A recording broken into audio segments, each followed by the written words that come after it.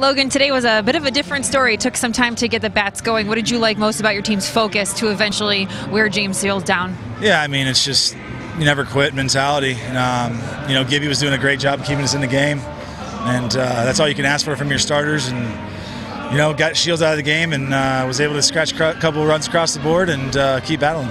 You came up with 2 on, eventually got down 2 strikes. What was your approach, though, through that at-bat? Try to stay up the middle with him and battle. Knew he had a good changeup and a slow breaking ball. Pretty deceptive.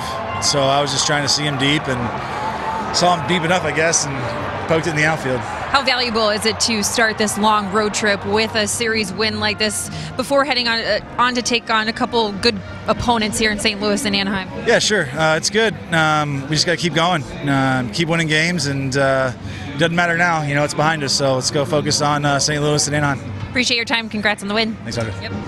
Logan Morrison with a big at-bat today. Certainly a huge part of the Twins' win here in the series finale, guys.